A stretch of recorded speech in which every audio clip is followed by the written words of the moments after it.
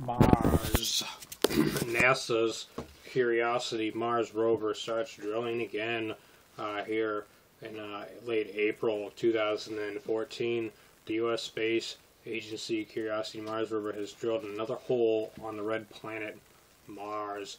As it's almost a year since the robot last turned the power tool in the ground, the vehicle has since traveled more than 3 miles as it heads towards the mission's primary target, the foothills of the huge mountain that dominates Mars' Gale crater. The rock drilled was spun at a scientific waypoint known as the Kimberley. I think it's pretty interesting.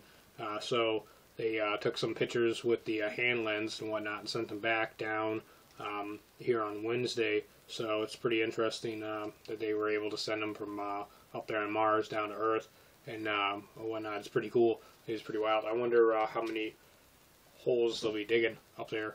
So from what it looks like with the picture I've seen, that it's a decent hole that it dug in the ground, and there's all this gray stuff around it. So it's pretty wild. I kind of wonder what that's all about. Why is it gray on the red planet? So anyways, it's pretty interesting. So there you have it.